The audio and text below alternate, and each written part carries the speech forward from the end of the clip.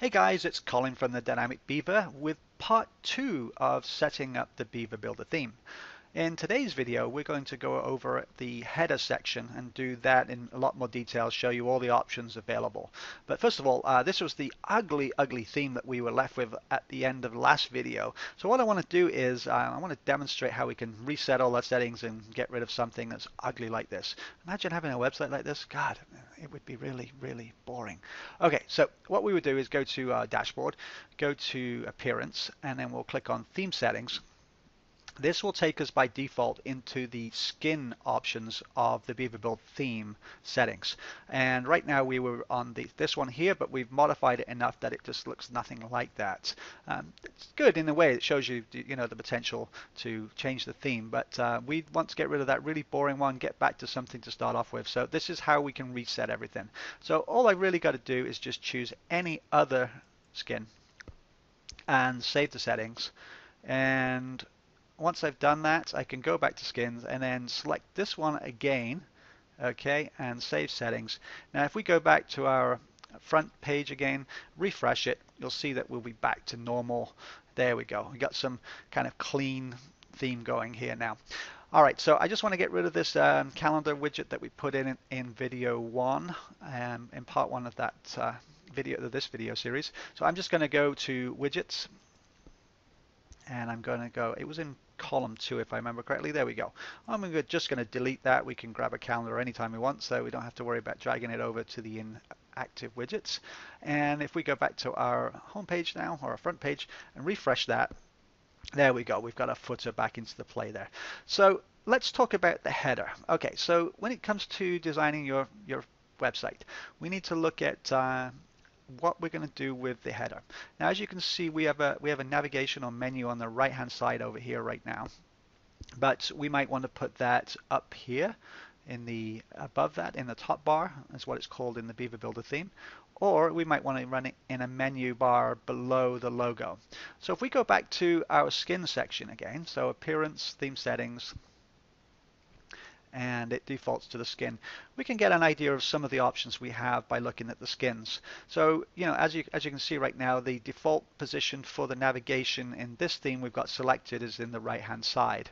But if we went over to this theme over here, you can see that it defaults to being below the logo. If we go to look some other themes down here, you can see if we wanted a dark background or dark header, we could choose one of these, 4 themes down at the bottom here. If we want our whole website to be dark, then we could choose one of these 2. But in this case, we're going to keep it light, and we're going to do some modifications just to show you what you can do with the header section. Okay, so let's keep it on that one. Let's go to our design section up here. Okay, one of the things we can do is change our background. Okay, so we can change the background color, and we can also change the top bar color. So ignore all the other options up here. We're going to cover those in later videos, but what we want to do is get back down to the top bar background. Now you'll see that there's a top bar option here. If it's not available on yours, then you need to go to top bar and select it. If it's on none, for example, like that, let me just save that. When you come to the design aspect, you'll see that the top bar is not an option here because we've eliminated it from the design. And if we actually go back to our front page and refresh that, you'll see it disappears from the actual design completely. So there's the first option. We can eliminate or include the top bar. Now, if we do include it, let's go back to our top bar settings here. We would select either one column, in which case if I put some text in here, call, I don't know, 1-800-123-4567. There we go. If I put some text in there and just save that, because we've selected one column, it will actually display in the center. So let's go up here and refresh that. Taking a little while to refresh that. There you go. As you can see, so it's one column, so it's from side to side, and it centers it in the middle of that column. So that's a phone number. You can put any text you want in there. You can even put links that people can click on, but that shows you where you can put text into the top bar. So if we go back here, if I change that to 2 columns, what it's going to do is going to give me an option for a second column. Now let's just leave it with the menu setting for now and show you what happens. Okay, so I'm going to go over to the front page here again, refresh. You're going to see that the text we just typed in goes over to the left side here, and the menu goes over to the right. Now if I go in there and just put some text, I can do the same thing. I'll just copy that just for the sake of the speed in this video. Put that in there, save the settings, come back, refresh that front page, and we'll notice that we have two sets of text in there. There we go. Okay, so that's how we can get text in there. We can also add, as you can see by the settings, we can add another menu in there. Okay, so because we don't have a menu in there right now, it's just going to say choose a menu when we save this. And we refresh that game. So there we go. If we choose a menu, if we actually choose that primary menu that we have, or that main menu, if I go in here and click this, and we choose to put that in the top bar as well as the header section, you'll see that menu appear. So let's just go back and have a look at that. And there you go. You can see now you've got a menu up there. So that's pretty handy if you need to have more than just the one menu down here. Okay. Obviously, if you move that into this side, that menu will be above this menu. Okay. So that's the top bar regarding the one column or two columns. Now you also have the option in design to change the color of that. So here you go. You can see that the top bar is set to the same as content, and the content is white right now, as you can see. But if we want to actually create a color with that, we can do that here. So right now it's a gray. If we do a custom color on that, we're going to save that. Save the settings. Sorry, I'm scrolling a little bit too much there. And we'll go up here and click on F5 to refresh it. There you go. You can see that I added the gradient and the gray, and it adds a nice little bar up there. But let's say, for example, we want to get that blue color. So how do we know that blue color? It is actually an accent color, so we can copy the values from there. But I'm going to show you a neat little trick. You can download an extension for Chrome or Firefox, and it's called Colorzilla. And it's this little icon up here. Now, if I click on that and choose the color picker, I can actually hover over any area. As you can see, I can get the black from here, or I can get the gray from there, and you can see that the color's changing up here. So if I just want to get that blue, I'm going to click on that. Now it's actually copied to the clipboard. So if I go into my settings here, scroll down to top bar, okay, go into this box. If I double click this number here, we can actually paste the number we just collected, and there we go. I'm going to save that, and if we go up to our front page again, refresh that, we're going to have a nice blue text up there. Now you'll notice that something really smart about the Beaver Builder theme here is that because we've got a dark color, the text automatically changes to a lighter color, which is pretty cool. So right now we're going to leave the blue bar at the top there, the same as that. I have got a gradient on it.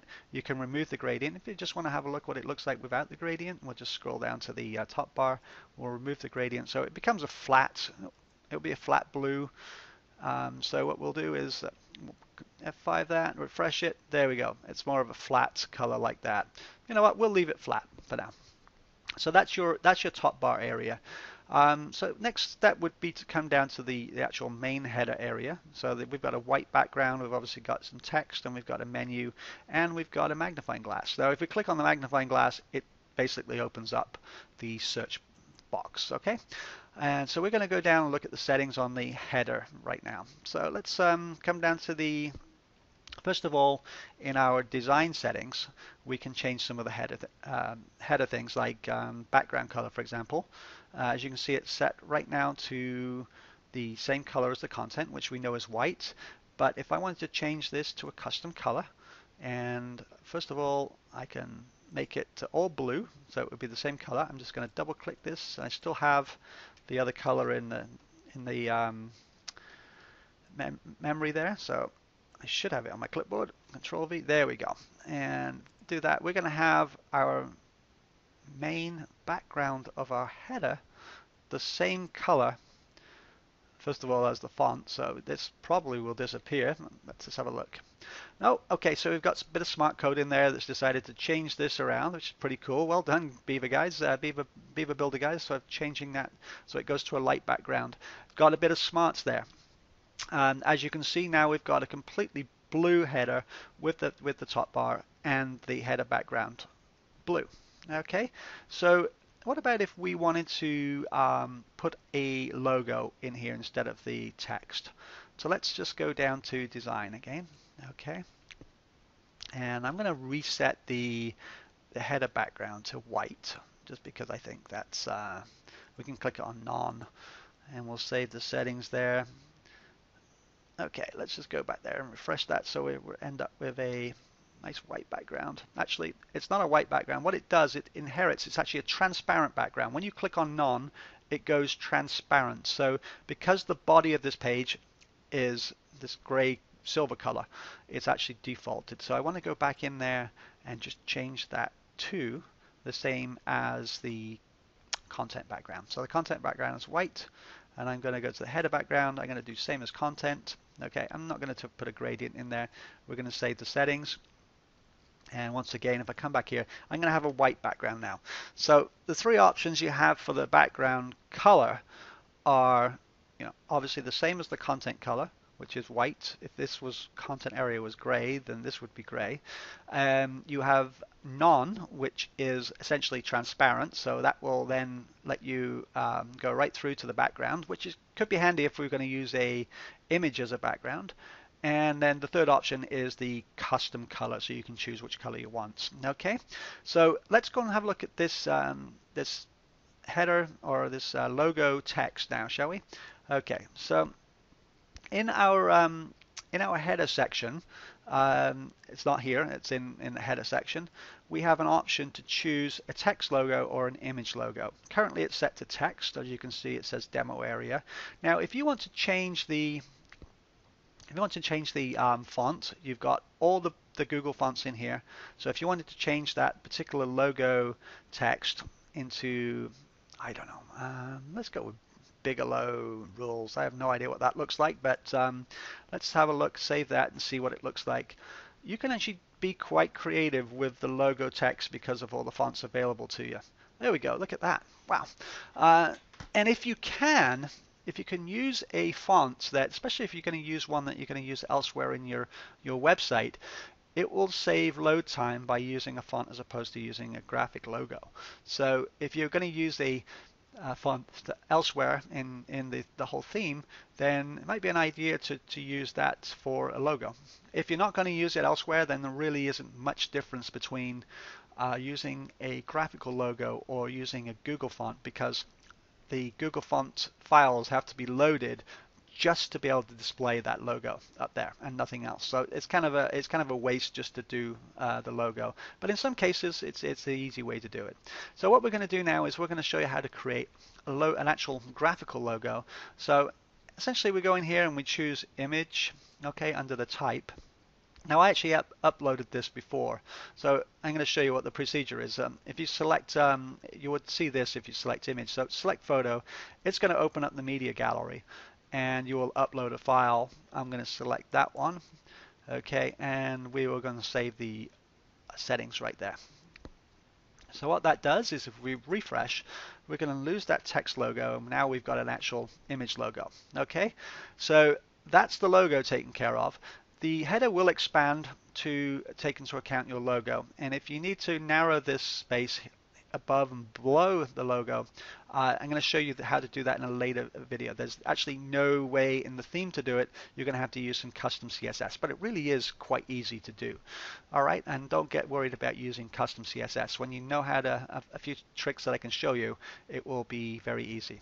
So we've got our logo sorted out now. One thing we want to do is look at this menu option. So we've got our navigation over here on the right, but we might want to put it below. You know what? Let's go and do that, shall we? As you can see, within the header section over here in the Beaver Build Themes settings, I've got another option down here, which is the position of the menu. Right now it's set to right, and I've also got that search icon enabled. I can disable that search icon really quickly by just changing that to disabled, save the settings. And if I move over here, I'll refresh the screen, you'll notice that the magnifying glass disappears. So now we've just got the menu. Okay, so next thing we'll do is we'll go in and change this. I'm going to show you all the options. First of all, I'm going to show you the bottom option. Okay, and what we'll do is we'll leave the content area for now. We'll just save it with the bottom options. Now if we go to our front page and refresh that again, we're going to notice that this is along the bottom. There we go. But what also happens now is you need to change the colors of that, because obviously that white background is pretty boring. So if we wanted to match the color up here, I could use that Colorzilla again. Okay, it's already there selected to that, but if I use that, I'll just select it from the top here. As you can see, it's copied to the clipboard. And I'll go back to my designs options. Okay, and you'll notice that we'll have a navigation bar here now, a menu background. Here it is, because we've got that bar instead of it being in the right hand corner. So if I actually go to custom color, okay, and click on this, and I'll go and paste that value into there, okay, and save that. We'll go back to our front page again, and we'll refresh that, and you'll notice that we've got a blue bar at the, there we go.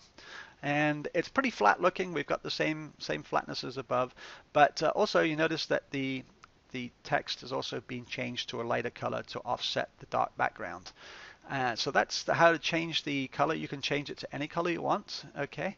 But the bottom setting for the menu is actually set to the left, so everything aligns to the left. So we've got the logo to the left, we've got the menu to the left. Now if we go back into our header section again, and we choose our centered position, okay, and we'll save that setting there. Okay, what we get is everything lined up. So I'm going to refresh this now, and everything lined up in the center. You see, very simple. Okay, but I'm going to put it back to the left position because I want to show you what the other options were on the left. So I'm going to move it back to the bottom. Okay, now you'll notice that when you move it to bottom, you get this content layout section over here available to you. Now what this is the area where the menu was before in the right position now becomes a area you can put text. So if we choose text, we've got the phone number in there again, save settings. When we come back to our home page here, first of all, the logo is going to move to the left, the menu is going to move to the left, and over here we're going to have the text that we've got in that box, and it happens to be the phone number. So watch as I do a refresh here, so F5. There we go. There's the text that we had in that option. Now I could also put another social icons in there and text and social icons. So let's just show you how to do social icons quickly. Okay, I'm going to press save settings on that. Okay, if I come back here, you're going to go, okay, refresh. Oh, what happened to the social icons? There are none there. Okay, so that's going to catch a lot of people aware. So what we're going to do is we're going to come back into our menu. We're going to choose social. What you have to do to get the icons to appear is to put some links in here. So you'd have to put a link to your Facebook page.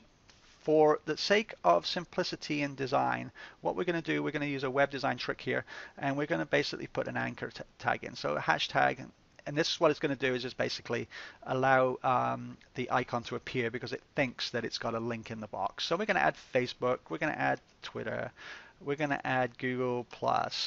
What else have we got here? Well, maybe YouTube. Okay. And you know what, you should have an RSS in there as well so that people can actually subscribe to your blog articles. Let's just leave it at those 5 for now. I'm going to save the settings. You notice I changed it to branded up there. You'll see why in a second. And I'm going to go back to our home page and press F5, and there are my logos, my social logos. Okay, now if I go back to the social options and change those to monochrome, save the settings again, we're going to get the non-color versions of them. Okay, but notice it picks up the accent color, so we're on the blue. So if we change the accent color of our theme, those would also change.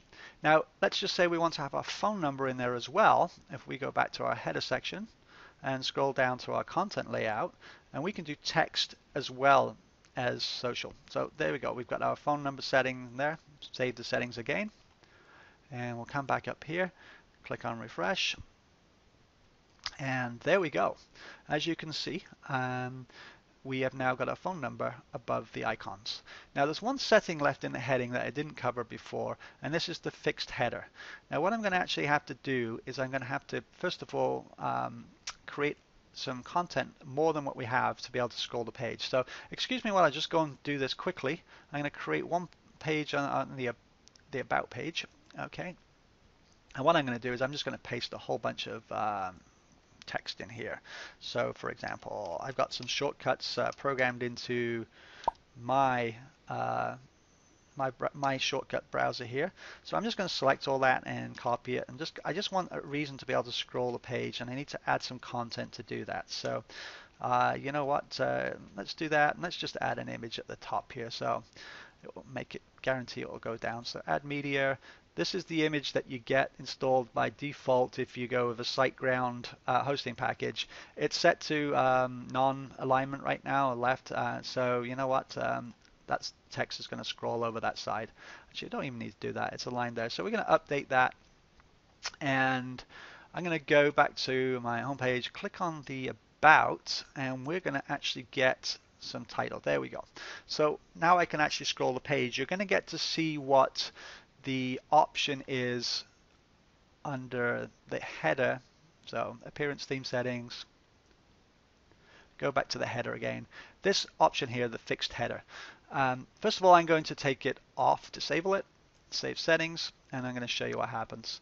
So we're going back to our front page here, press F5 to refresh that. Now I want you to watch this menu, this navigation menu area here. Okay, as I scroll, it goes off the screen. As you can see, that's the typical behavior of a website in the past. But you'll probably notice that a lot of websites now have this theme that the menu sticks to the top as you scroll, and that's what this fixed header does. So if I enable that, save my settings again, come back to the front page, press F5 to refresh it. Watch the menu bar now as I scroll up. It actually comes down and replaces it with a sticky menu. Also, your logo comes in there. That's pretty neat, eh? So that's what happens with the sticky or the fixed head. So that's an option that's on as default. If you don't like it, then you can simply turn that off and scroll back there. So that's how we get our header all sorted. I'm sure you can create something much better than what I've done, but that's a lesson for today. And I look forward to seeing you in part 3, where we'll start going over some of the other options in the content areas and the footer areas. Thanks for watching, and I hope you had fun. Thanks. Bye now.